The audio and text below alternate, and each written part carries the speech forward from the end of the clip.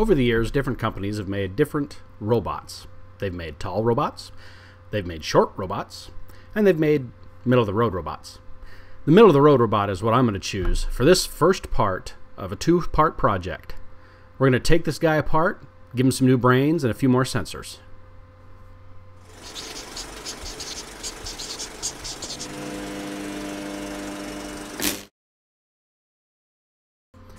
The first thing I do in approaching a project of this type is to dig into the machine and see what parts I have to work with. What can I use? What can't I use?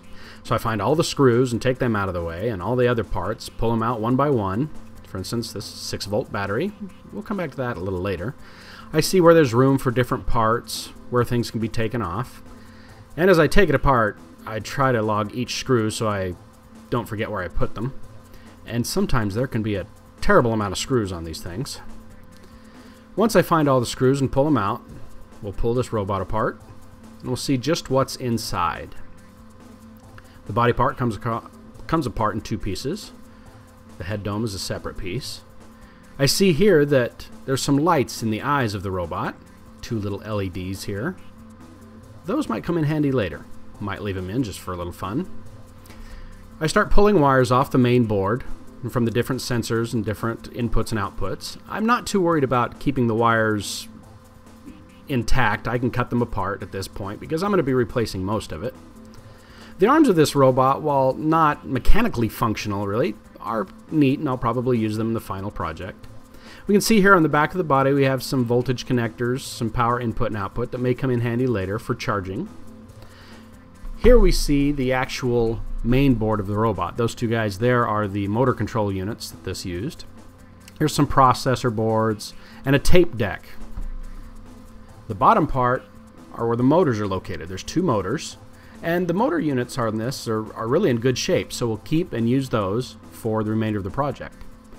But we do need to get the main board and the tape deck out of the way. These old robots use a tape deck to record their movements and programs, but we don't need to use that here. But don't get rid of it. It's always nice to keep these for spare parts. The first thing I'll do is take some tests to see how the motors run and from what voltage. They are 6-volt motors, although they can handle more. And in the case of their operating current, when the motors are going full out on the voltages, they will be pulling 300 milliamps max. When I use a design criteria, I might put in a little fudge factor there just to make sure I have enough cover. To control the motors, I'll use our trusty Uno. Now the Uno will not be by itself in doing the motor control. I'll also use the motor control shield. This is an excellent shield, has great inputs and outputs, direct control. I can do direction, pulse width modulation. I can even sense the current from the motors. The next step is to do a little troubleshooting and write just a very simple sketch where I can control the motor's direction, turn them on and off, and see how they react to control. This worked extremely well. I played with the bits, high, low, and I got both motors moving in the same direction, and now I can actually put that into the final program. So this guy is actually going to be a great motor control device, and because it has extra I/O that I'm not using, I can do bumper sensors, light sensors, a myriad of things that this robot can sense in its surroundings. But this won't be the only thing that this robot has. More on that later. Back to the headlights, or the eye lights. I need to see how they're wired up, and I see that they're wired in series, and they can very simply react to a 5-volt or even more input. I might separate them up a little later though. This robot's going to have a little more powerful brain though. It's going to have a Raspberry Pi. Now Raspberry Pis don't have a lot of input-output, so I'll use an Allen mode to give me more capability. There's plenty of mounting space in the back shell of the robot for the Raspberry Pi. In fact, it looks like it was even built to go there. And I can have some cable run areas or put some panel mount connectors on the back. The Uno with the motor control can mount right to the side of it and be easy to wire in. Now what am I going to do with this front part of the body? I have these two gaping holes, and you know, that just doesn't look right. So I bought a little TV screen, 3.5 inch TFT LCD. Looks like it fits up there pretty well. That's going to give me a great interface into my Raspberry Pi. As far as this goes down here, I can just put a metal plate over it or a plastic plate. Included with this project, I'm going to use a wireless adapter and a wireless keyboard so I can talk directly to the Raspberry Pi. Let's talk for a moment about the parts list. More importantly, I want to talk power consumption. You see, we have two motors running 6 volts at 300 milliamps each, the Arduino Uno that can run 6 volts at about 150 milliamps, the Pi at 700 milliamps, and the Alamode at 200. So far, we're doing pretty good on current. However, we throw in a 12 volt 300 milliamp. Sadly, the TFT will not work at 6 volts. How to get around that? This leads me to use a block diagram. I like using block diagrams because I can quickly see how things interconnect. It's not quite a schematic, but it gives me an idea of where signals are going. So here we see how the Raspberry Pi, the Alamode, the Uno, the motor driver, and the LCD all connect together in reference to data lines. From there, I can also notate on the diagram what the voltages of each, what the requirements are for each voltage. This helps me quickly visualize how things are connected together. From there, I can add the actual voltage connections.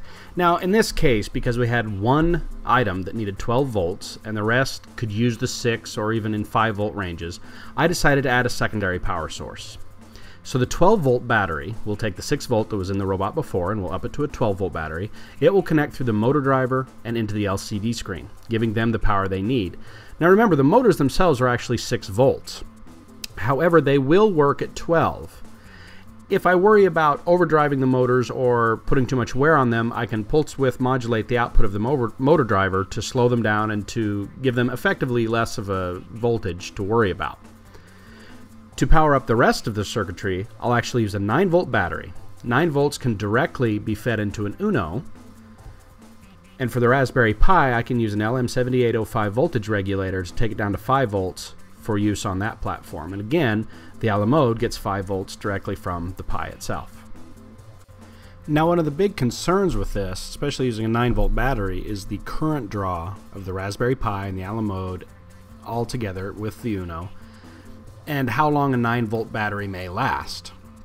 The first thing after connecting up the circuit would be to test how much current the system is actually taking when it's in operation.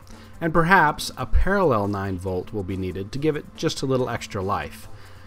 I would make these rechargeable both in the case of the 9 volt battery and the 12 volt battery, so this system can be recharged at any time. So in this part 1 of this 2-part project, we got a good start at taking apart the old robot and making it ready for its new revision. We've thought about power consumption, different sensor options, processor options, and put together a good start.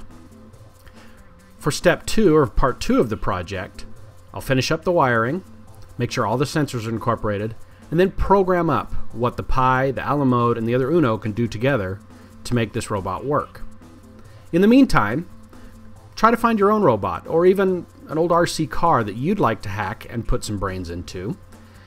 And if you have any suggestions or any questions, please leave them in the comments. And again, suggestions for the next part of the project to see if I can implement them by the time that comes out. Happy building!